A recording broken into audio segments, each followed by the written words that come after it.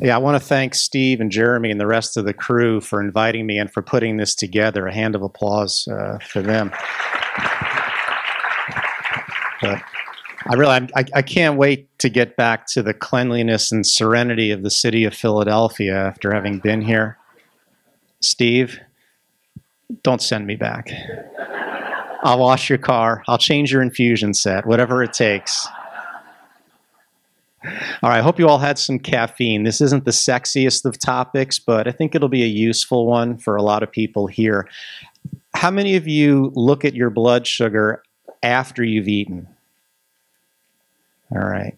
How many are scared mercilessly by what you see after you eat? Yeah, it's a pretty common thing. That little squiggly graphic at the top left of the screen, that's what this is about. We're trying to turn that little red graph into the little green graph. We want to try to minimize the variability, the big peak that takes place after meals. And if your glucose is high 3 to 4 hours after a meal, you just didn't take enough. But the issue most of us have to deal with is what happens in between, is that big spike and then the sudden drop that takes place. So that's what we're going to focus on for the next half hour or so. Oh, please work. There we go. Now, this is an overview. We're going to define what we mean by these peaks, what the risks are, what the problems are caused by postprandial spikes, how we measure them, but we'll spend most of our time on strategies for managing these post-meal spikes. We define this as the net rise that occurs from pre-meal to the highest point you reach post-meal. So a lot of people used to say, well, how do I know when to check to see when it's the highest point? My answer is use a CGM, because that will really show you clearly how high you've peaked after your meal. It's a guessing game otherwise, knowing when to check. The American Diabetes Association has established a goal of keeping glucoses below 180 1 to 2 hours post-meal for people with diabetes. The Association of Clinical Endocrinologists recommends keeping below 140 at the 2-hour point. The European group recommends below 165, and the International Diabetes Federation recommends keeping below 140. I'm happy if I'm below these numbers before I eat, much less after I eat. And none of these organizations give you one freaking clue about how to do it. They say, yeah, you should be at this level after you eat, but you figure it out, right? They don't give you any ideas. I think the glucose goals really do need to be individualized a little better. We can't treat everyone the same way. In kids, we're usually happy if they're in the low 200s or below. There's only so much you can achieve with young children. With adults, generally, if we can keep below 180 to 200, keep it under that level at the post-meal peak, that's pretty good. And during pregnancy, we have more stringent goals. We try to keep below 140. That's not easy to do, trust me. Now, this is data from many years ago. This is when CGM was first being utilized, and Yale Med Center took a whole slew of kids who were being managed intensively, put them on CGM, because they wanted to see what do the post-meal blood sugars look like. The average peak blood sugar after breakfast was 293. The average after lunch was 291, and at dinner it was 280. It makes you feel a little better about yours, doesn't it? I know it made me feel better. What are some of the problems created by these post-meal spikes?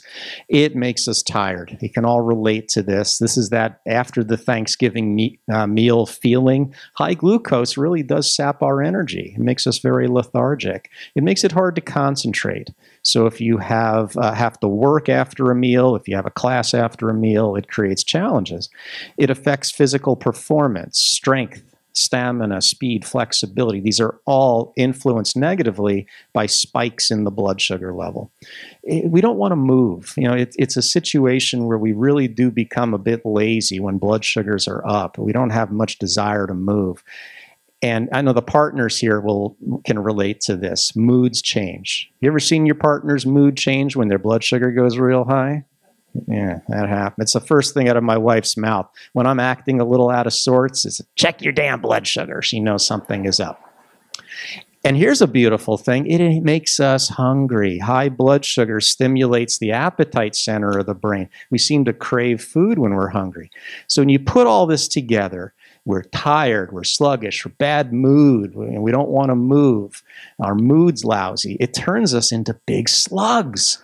This is how it feels to have these spiking blood sugars after meal. Who knows who that is? Good job of the hut. Yeah, you type big slug in a search engine, this is the only thing that comes up. And there are long-term effects as well. Hemoglobin A1Cs are affected by post-meal control. In fact, the tighter you want to get your A1C, the more attention you have to pay to the post-meal values. You can get your A1C into the mid-7s and 8s and not worry that much about it. But if you want to get into a nice, healthier range, you have to pay attention to those post-meal blood sugars. This is data, again, this is a long ago study looking at the development of early stages of kidney disease. And they found that the patients who had glucoses persistently above 200 developed the early signs of kidney disease in half the time it took people with post-meal glucose under 200. This was a study looking at how glucose variability, there's a measure called MAGE, mean amplitude of glucose excursions. It's the peak, the spike. People who had bigger spikes had more risk for microvascular complications than those with lower spikes, even with identical A1C levels. So the post-meal glucose levels do matter for long-term health.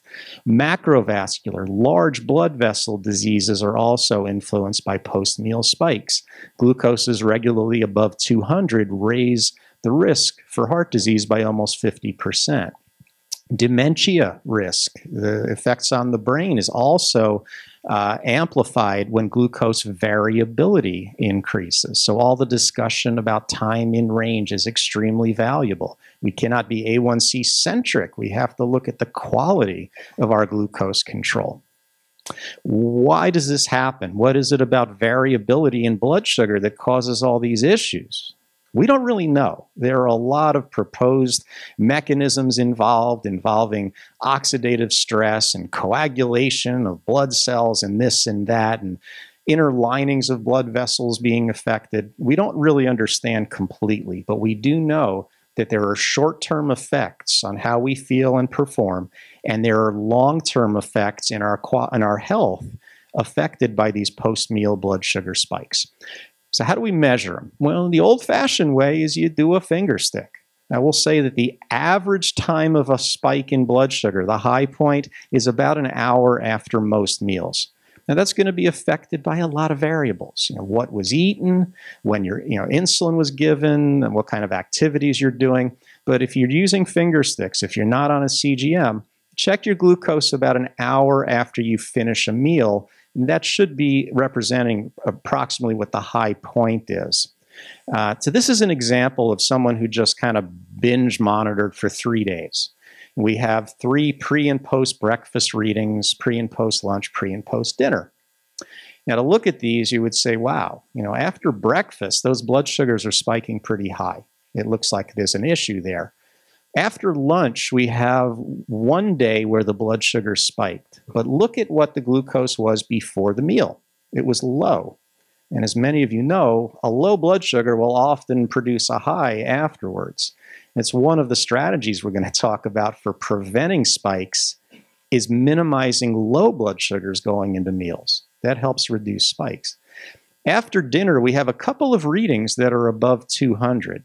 But look at what the glucose was before dinner. It was already elevated. It really didn't go up. So you have to consider the context of these things, and not just the number, but what it was leading up to it. Was it high to start? Was it low beforehand? Before you can come to any real conclusions. I would look at this. I would say, well, breakfast does appear to be a problem. We need to focus in on that. Lunch and dinner, maybe. We need to collect some more data. Ultimately, CGM is the optimal way to evaluate postprandial glucose levels. And I do prefer looking at either individual day graphs or the spaghetti graph that you saw before that looks so frightening. The problem with using that summary graph, the ambulatory glucose profile, is that graph kind of assumes that you're eating and taking insulin at the exact same times every day. Raise your hand if you eat your meals at the exact same times every day. What? Okay, it's real life. We don't do that. And if you're eating at different times, the peak is not going to show up nice and neatly on those summary graphs. You have to look at the spaghetti report to see where those peaks are happening. So this is a one-day graph, and this was actually my very first experience wearing a CGM. This was back in 2005 or something. It was a while back. It was one of those big black boxy CGMs that had a cable, and the sensor was enormous that went in the skin. You couldn't even see your data. It just stored it, and you could download it after 3 days of wear. But when I saw these graphs, I was like, holy crap, this is amazing. Nowadays, this is routine. But the post-meal peaks really stood out to me. This was an 8-year-old girl whose A1C was a bit higher than what we expected based on her pre-meal readings. And it's because she was spiking up to almost 300 after most of her meals. And this is a woman with type 2 diabetes just taking oral meds. Her fasting blood sugars were beautiful. Her pre-lunches were beautiful, but between the two, not so beautiful. There's also a lab test that can be done called a 1,5-AG or a glycomark. Has anyone heard of this test? A handful of you. This test is measuring an enzyme that's depleted in your bloodstream whenever you spill sugar in the urine. So this enzyme gets spilled along with the sugar whenever your blood sugars are high. And typically that happens when glucose gets above about 180. So if you spend a lot of time above 180, this enzyme becomes depleted. So we measure this, and if you have a low score on this, that's bad. It's not like an A1C, it's the opposite. A low glycomark means you've been peaking above 180 frequently. So somebody who has an A1C of 6.7 and a really lousy glycomark score, we know, even without sensor data, that there's a lot of spiking taking place. So that's where that test can be used. So why do you think we spike? Think about this. The tools that we're using really don't match normal physiology. The insulin that we use, and I love that they call it rapid-acting insulin. When your body makes insulin, you know how long it takes to start working? Seconds. I mean, it works fast. It hits the liver, it circulates to the rest of the body, it clears from the body through the kidneys within a few minutes typically. That's rapid. The rapid insulins we use start working in 15 minutes. They might peak in an hour, hour and a half, and they usually take about 4 hours to clear in most cases. That's not so rapid. That's rapider than regular. It's just not rapid. So that's a problem. Another problem is that ordinarily in a pancreas that's producing insulin, that insulin keeps the pancreas from making glucagon at the same time. Somebody whose pancreas doesn't make insulin may produce glucagon when we're eating meals, and that's going to drive the blood sugar up as well. And then we have a problem of food working too quickly, because having type 1 diabetes means that we lack 2 hormones, not just one. We lack the insulin hormone, but we also lack a second hormone called amylin. Amylin's normally made by our beta cells along with insulin, and it plays a key role in regulating appetite and rate of digestion. And without the amylin hormone, food digests faster than it should. We lack another hormone called GLP-1, and that also regulates rate of digestion. So we have this kind of perfect storm scenario of food that's working faster than it should, and insulin that's working much slower than it should. It's a tortoise and a hare analogy. We have to figure out a way to either make the tortoise a lot faster or make the hare a lot slower. And those are the strategies we use to control post-meal glucose. So one way we can slow food down is by paying attention to something called glycemic index. Glycemic index is a term that came into being, I think it was in the late 90s. There's a research group down in Australia that studies different food types to examine their effect on blood sugar. And what they're looking for specifically is how much the glucose rises within 2 hours after consuming a certain food. So the number associated with these foods represents the percentage of the carbs that turn to glucose within 2 hours. The remainder kicks in after 2 hours. So a low glycemic index food is going to hit the bloodstream fast. It's going to spike the blood sugar fairly quickly.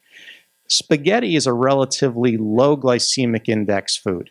You might think, what? How could that be? Now, I didn't say a low carb food. It's a high carb food. However, the carbs in pasta tend to take a long time to absorb and digest. You don't see a sudden spike when you eat pasta. It's a long, gradual kind of effect. You know, their score for it is 37. It's going to be affected by a lot of things. You know, how well cooked it is it whole grain or not? But with a score of 37, on average, only about a third of the carbs have hit the bloodstream in the first 2 hours. That's relatively slow. The rest is going to kick in after 2 hours. And there's a lot of variables in foods that can affect how quickly they digest. Fiber tends to slow down digestion of foods. Fat slows down digestion. Solids tend to be slower than liquids. Cold foods are slower than hot. And there's certain types of sugars and starches that just naturally digest faster than others. For example, lactose, which is found in dairy products, is a fairly slow-acting carbohydrate. That's why milk is not a very good treatment for hypoglycemia. It takes a while to kick in. Compared to dextrose, which is in the tablets and Smarties and Sweet Tarts and things like that, those work super quick. Those turn to glucose very, very rapidly. So one research study looking at this compared people who ate rice and potatoes to combining those foods with lentils. Lentils or any kind of legumes have very low glycemic index scores. Beans, nuts, peas, lentils are really slow to digest. And just having a 50-50 split of rice and lentils or potatoes and lentils instead of having all potato or all rice greatly diminished the post-meal blood sugar spike. It knocked an average of about 30 points off the post-meal peak that occurred after eating those meals. Now, I'm not going to suggest that you go and memorize every glycemic index score. There's hundreds of foods they've done tests on. I like to categorize foods, though. Some foods are just naturally very fast. Some are naturally slow, and everything else kind of morphs into the middle. The slow stuff includes, pasta. I mentioned legumes, most vegetables except potatoes, dairy products, and chocolate.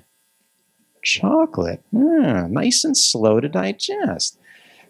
All right, the fast stuff, we're looking at breads, snack chips, crackers, white potatoes, white rice, cereals. So a lot of things we eat for breakfast tend to be high glycemic index.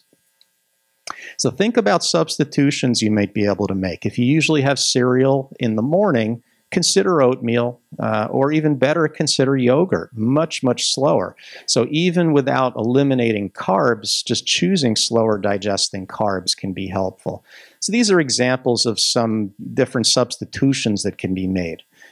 For example, for a snack, instead of eating pretzels or chips, have popcorn or have ice cream. These are not things that you are suffering with here, chocolate and ice cream, but they're much slower to digest, and you won't get as much of a blood sugar spike with these things. With dinner foods, think of some of the side dishes. If you normally have white potatoes, have sweet potatoes.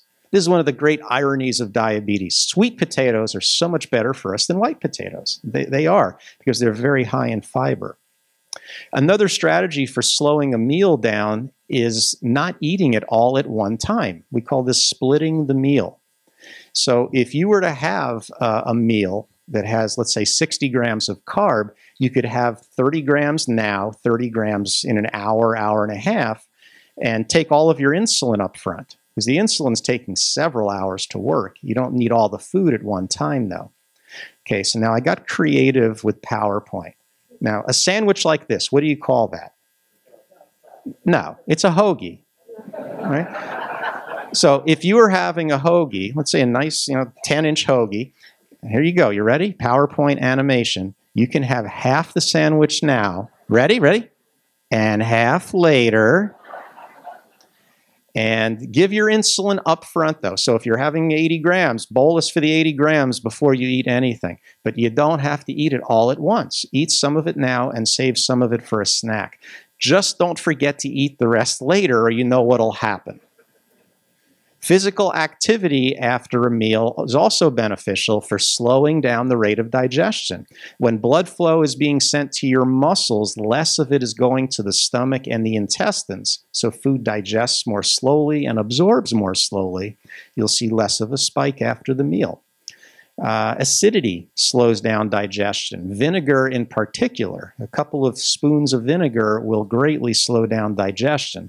They found that the 60-minute post-meal glucose response is cut almost in half, or more than in half, by having vinegar with a meal. But any acidic foods, tomatoes, sourdough products, this is why sourdough bread is a better option than regular breads, because it has some acidic properties to it. The sequence in which you eat matters. When you have a mixed meal, eat the protein and the veggies first, and then eat the carbs. The protein and veggies form this kind of gel matrix in the stomach and in the beginning of the small intestine, and it slows down the absorption of the carbohydrates. There are medical approaches that can also be used. There's a medication called an alpha-glucosidase inhibitor, which slows down the absorption of carbohydrates from the intestines. So we see a much more gradual blood sugar rise after meals just from taking a pill. But, there's a big but, you will be the gassiest person in history. If you can accept that, and if your partner is okay with that, go for it. There's another oral medication called a DPP-4 inhibitor, and these medications increase the level of another type of hormone called the GLP-1. Let me get to that in a moment.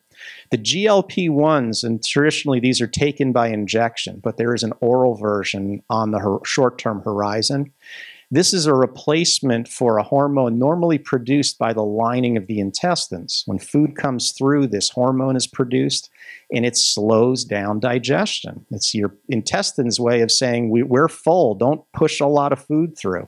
It blunts appetite as well. So a lot of people with type 1 use these medications to improve post-meal control and to keep their hunger at bay. There's another hormone called Simlin. This is a copy of that amylin hormone that I mentioned earlier. It's basically the same hormone, just that's the brand name for it. This is a very potent tool for slowing digestion and blocking appetite. But there's a lot of side effects with this one, a lot of nausea. Anyone here ever try Simlin? Anyone still on it? There's your answer. It's a challenging medication to use, but of all the things out there, it is far and away the most potent one for eliminating that post-meal spike. Simlin works by, again, slowing digestion. Gastric emptying time takes about twice as long, even on a low dose of Simlin. And glucagon is also suppressed, so you're not producing glucagon inappropriately after meals when Simlin is taken. I mentioned the low blood sugars as a source of a spike. If you're regularly low or even borderline low going into a meal, there's a good chance your glucose is going to spike too high, because gastric emptying accelerates when we're low. We want that. When our blood sugar is low, we want our food to digest fast. We want the blood sugar to come up quickly. But if you're about to go into a meal and you're 73 or 68 or something, you don't really need that. So avoidance of hypoglycemia has another benefit in that it can help prevent the big spikes following meals. Now, to get the insulin to work faster, we need to choose as fast an insulin as possible. And regular insulin, which that's what I got started. Steve got started with regular insulin. It's much too slow. I mean, the rapid stuff we use is too slow. Regular is much too slow. That has a peak of 2 to 3 hours and lasts 6 to 8 hours. So using the rapid analogs at least is better than using regular. But we have another option now with Fiasp. This is a new insulin that Novo Nordisk introduced in the US last year. It's been used in other countries for many years. This is essentially Novolog with an ingredient called niacinamide, and the niacinamide makes the insulin absorb a little bit faster below the skin. So it peaks about 8 minutes earlier. During the first hour, it works about almost twice as hard as normal Novolog does. The duration of action is the same. So if you used it in a pump, you wouldn't change your duration of action, but you would get a little bit earlier onset of the insulin. Now, just as a warning, there have been multiple reports of pump users having some issues using FIASP in their pumps after an extended period of time, some site issues. It doesn't happen to everybody, but if you try it and start to notice some irregular absorption, you may need to switch back to a traditional Humalog or Novolog product. The timing of our boluses is another big deal. I still remember the day the Lilly rep came to my practice and when Humalog was being introduced. And he said, Gary, if you're going to use this stuff or your patients are going to use it, the food had better be on your fork near your mouth when you take this insulin, because it is a lot faster. It's really fast. All right. That's not exactly true, is it? The insulin doesn't start doing anything for about 15 minutes. So it's necessary to pre-dose this stuff if you want to manage your blood sugars effectively, particularly when you're eating foods that are going to digest pretty quickly. You know, there's a different situation, again, if you're having a pasta meal or if you're going to eat half a pizza, but if you're eating a fast digesting meal, plan to take your Humalog at least, or Novolog at least 15 minutes ahead of time. And it does make a difference. Even back in the, 15 years ago, my first CGM graph, when I was dosing my insulin on the fork, right when I ate, and then when I started pre-dosing, it really helped to level things out. The timing does matter. This, again, the research from 15 years ago showing that pre-meal insulin dosing reduced the post-meal peak by about 40 points. And it also has effects on A1C. As we mentioned earlier, to really get to those tight A1Cs of like 7 and less, you got to pay attention to the post meals. And this showed how taking the insulin before meals cuts the A1C back, in this case, by about 0.4%. Warming your infusion or injection site will also make the insulin work faster. Warming the skin brings blood flow to the skin surface, and the insulin picks up much quicker. You can take a hot bath, a hot shower, you can put a warm compress on, or get your partner to massage you. I say, it might help. It can't hurt. So, now this was interesting. This was a product that was in development several years ago. It was an infusion set that had a heating filament built into it. It was like hunting socks for a pump user. There was a big battery attached that would heat up the site when insulin was delivered. It just wasn't very practical because you had this massive battery you had to lug around. I don't think it was like a toaster oven infusion set in one. Your site choice can make a difference. Now, with rapid analogs, there's not a huge difference in terms of where you would give the insulin, but it does absorb a little bit faster on the arm and on the abdomen than on the hips and the legs and the buttocks. Afrezza has been mentioned several times this weekend, and this is the inhaled insulin developed by Mankind. And this is very, very fast insulin. And the speed of this solves one problem, but it sometimes creates another because sometimes it works too quickly. You may have to split it into 2 parts. You may have to delay it quite a bit also with slowly digesting meals. But with this type of this inhaled insulin, you start seeing an effect within a couple of minutes after it's inhaled. The peak effect is usually in around a 15 to 30 minute range, and most of it clears in about 90 minutes. Larger doses of Afrezza take a little bit longer to clear, but in general, after 90 minutes, it's mostly gone. So you can see the potential benefit from that in improving the post-meal blood sugar spikes. Intramuscular injection is another thing people sometimes toy around with. Has anybody here given themselves a shot into muscle on purpose? A fair number. I've talked to a lot of people here who do that. It does sting. I won't lie to you. When you inject into muscle, it's going to hurt, at least for a few moments, but it does work a lot faster. I was in Europe doing a presentation to this nurses group. My blood sugar was really high beforehand, and I knew if I was on stage for like 2 hours and my sugar was high, I'd have to pee my brains out. So I wanted to get my blood sugar down fast. So I gave myself a shot into muscle, and this is what my CGM graph, actually I'll show you on the next slide. That's what my CGM graph looked like. I gave the shot right at noon. And ordinarily, you give a bolus at 12 noon, how long is it going to take for your blood sugar to get back down all the way to where you want? 3 o'clock, 4 o'clock? I didn't have that kind of time. By 1:30, I was all the way back down to about an 80. It really does work quickly. Yeah.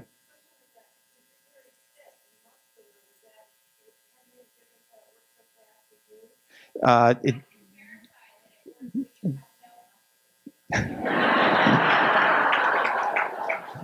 Yeah.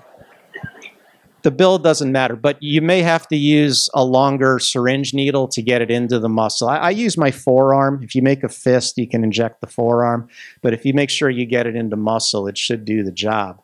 Smoking will slow down the absorption of insulin after it's administered. Blood vessels in the skin constrict, so don't smoke. Skip over the med stuff. Physical activity, again, helps to accelerate insulin absorption. I mentioned before how it slows down digestion, but it also helps insulin absorb faster. So properly timed activity after meals can be very beneficial. This was a limited study just looking at 30 minutes of what they call stop and go walking, what I call walking your dog. It stops at every pole and hydrant. And it knocked the post-meal blood sugars down by an average of 30 points. And it doesn't take a full-bore workout to get this kind of benefit. My wife learned a while ago that if I do the dishes after dinner, my sugars are much better. Big mistake. So, there's all kinds of things you can do, soon after eating, just, routine things around the house, around the yard, or, in Pepe Le Pew's terms, the art of after meals, all right? Take advantage of the blood sugar lowering opportunity that you have. So, these post meals, they are important to control for short-term performance and how we feel, and for preventing long-term health problems. We can measure these easily now, and we got a lot of management strategies that we can apply. We can slow the food down by choosing our foods wisely, splitting the meals. I don't expect you to apply every single one of these strategies, but if you are having peaks in your blood sugar after meals, pick one or two, try it out, see how it works. What works for you may not work for somebody else. It might be easy, for example, for you to split a meal if you're having large mixed meals. If you're having small meals, or you don't think you're going to have an opportunity to eat the rest later, that's not going to be an option. But play around with these. I think if you can manage those post-meal blood sugars, there's like nothing you can't accomplish in terms of your diabetes. So I got this in. This was a 60-minute lecture that I did in about 25. I apologize if I spoke very quickly. Again, thank you all for your time.